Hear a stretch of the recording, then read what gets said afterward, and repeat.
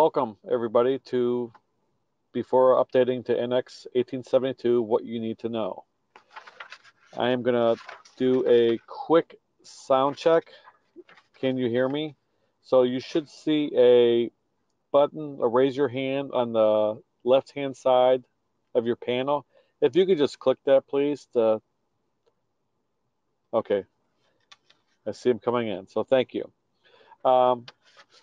Today we're going to present some information about when you update to NX 72, what to expect. So there's some unexpected items coming up, and we thought it important enough to share those with what's coming in for support and also what we're seeing internally. So today's agenda is we're going to run through what's in the 1872 release and why sometimes you may see actually errors when you do an update to this release, and talk a little bit about compatibility, and finally how to run 1846 and 1872 concurrently. So after this webinar, you may have some further on questions or thoughts how to proceed. We will have Q&A. If those questions do come up during the webinar, please go ahead and type them in your chat box to share, but we will address them all at the end of the webinar. And for those ones where we don't know the answer right away, we will get the answer to you fairly quickly. This webinar will be recorded, so for those who couldn't attend or from your groups, you can forward it to them after it's shared with you. So with that, I'm going to turn it over to Reese Shearer. Reese? Thanks, Dan. Hopefully everybody can hear me again. If you would, go ahead and just raise your hands real quick. As long as I get a few. Awesome. Again, if you lose audio, you do have a PIN number down at the bottom of the GoToWebinar dialog box. Go ahead and dial in and just enter that PIN, and you'll be able to hear me talk about some of the things that are happening with 1872. So just to give you a little idea about 1872, I know some people are still on NX 12. That was the last version and revision that you'll see when you install NX. Up at the top of the display, it'll say NX 12.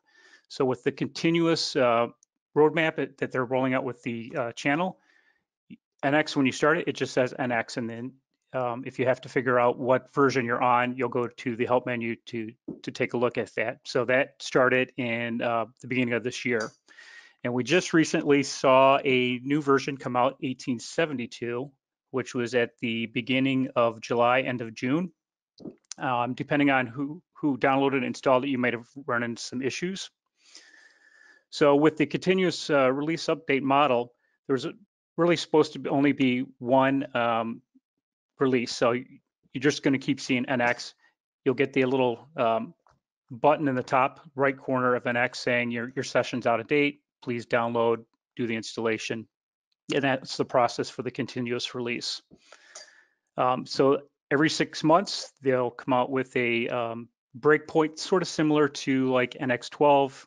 I'm sorry, we'll do that again. NX 10, NX 11, NX 12, and then you have all the different patches in between and different versions that way. And then as you move along in that 6 months, you get those patches.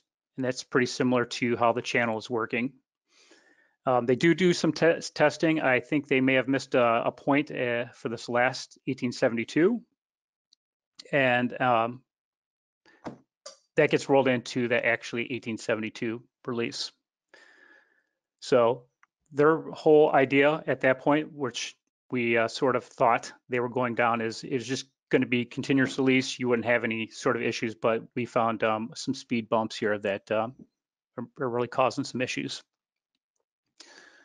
So 1872 is supposed to make things faster. You stayed within that channel. You didn't have to go down and install a full version of NX. 1872, you have to. So if you pay attention to the top right corner of your NX display, it'll give you a red button or light or whatever you want to call that. You would at that point go ahead and download that new version. You'll get a couple different lights saying it's doing its download. Once it's downloaded, you'll get another button that'll say it's ready to install, and then you go ahead and install it. For the 1872, that wasn't the case. So we sort of had a breakdown in the channel, and the way it's going to work is 1874. It's supposed to be seamless for all of that particular series, and then 1872 rolls out, so it's going to be another series. Again, it's really reflecting back to NX11 going into NX12. You had to do a full download to install it. If you do have 1847 installed, you will get continuous releases up until 1867, and then that's the last one in that series, that sort of like a patch, if you want to think about it that way. So once you get it installed, you may start getting some error messages saying that your session is now out of the channel, the main channel. You can see that here in this icon. It doesn't matter how you switch it in your customer defaults to not notify me, it's still going to be there, and it's going to, if you hover your mouse over top of that gray light, this is the message that you're going to see.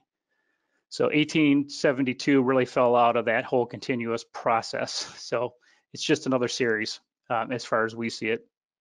Again, with the 1867.4100, you had to do a full install, at least I did on my machine, in order for it to actually do the installation. I wasn't able to do the automatic click on the button in the top right corner of the display and have it download and install. It just didn't work for me. So that's where we started seeing the issues at that point.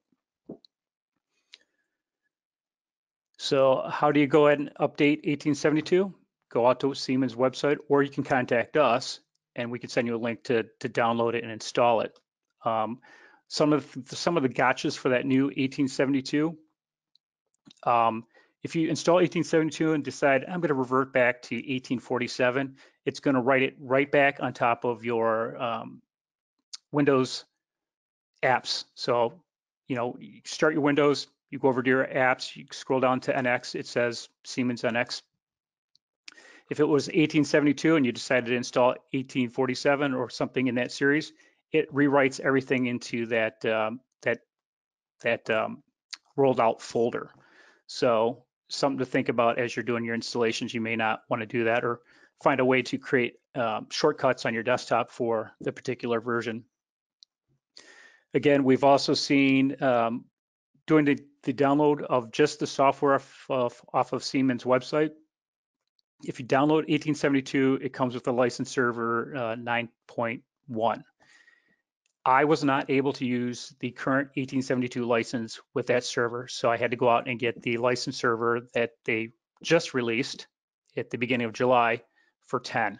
And once I installed that, making sure my license actually said 1872 on it, I was able to get that installed and running it up and going again.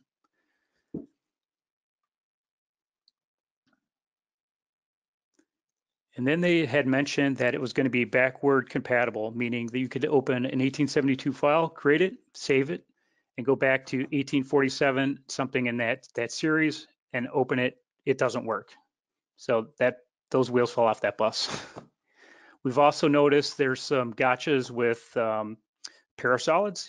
If for 1847, you can export it out, open it in 10, 11, 12, and it works fine. But then you get to 1872, and some of the issues you have is you can export it out to NX10 and 11, and it opens successfully or imports it.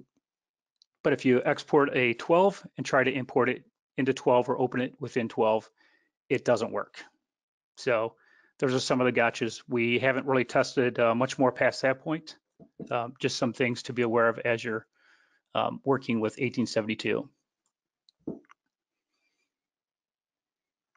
Also, because the icon is overwritten inside of your Windows Start apps, you do get a Siemens NX launcher that does come with the software.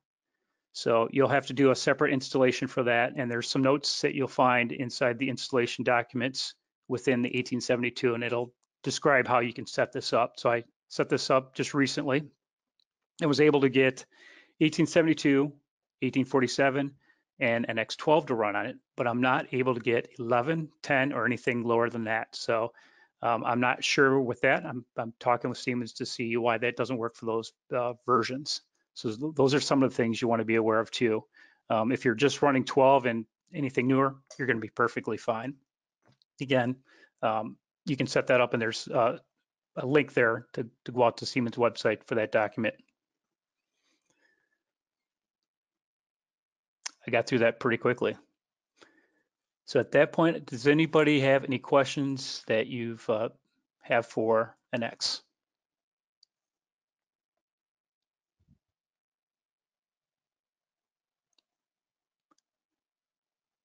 Everybody seems pretty clear with that. It's got some issues, and we've worked through a few of them, but I'm sure there may be others out there that we have not seen.